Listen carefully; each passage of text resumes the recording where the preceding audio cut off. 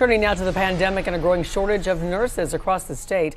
Health experts now coming together, though, with a plan to try to solve this problem as COVID cases are once again on the rise. Local 10's Ian Margol is live in Miami with what that plan is. Ian.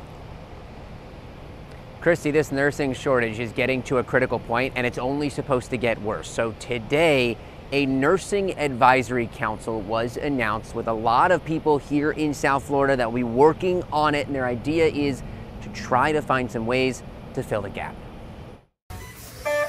Because when you look at the shortage that is coming down by 2035, where you're supposed to be short of 60,000 nurses, that's a crisis. Startling numbers showing just how critical the nursing shortage is becoming in Florida and across the country. Vacancy rates for nursing is double to triple what it was pre-pandemic, and that's pretty consistent on a national level. The Florida Hospital Association says more than a third of nurses intend to leave the profession by the end of 2022, and 70% of hospitals can expect a major staffing shortage. And I look forward to showing you our new ER. Broward Health hoped to fill hundreds of slots at a job fair this week, but the room was mostly empty while we were there. If you don't have someone to take care of you, nothing matters.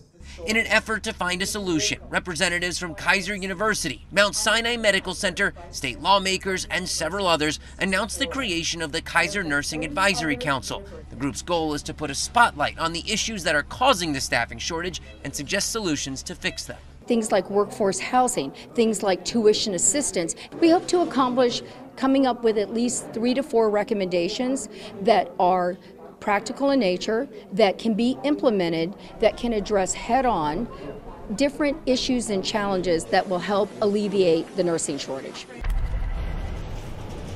And just to give you an idea of how bad this is and how quickly it's going to get out of hand, by 2025, so just about 3 years from now, it's expected that there's going to be a shortage of 130,000 nurses.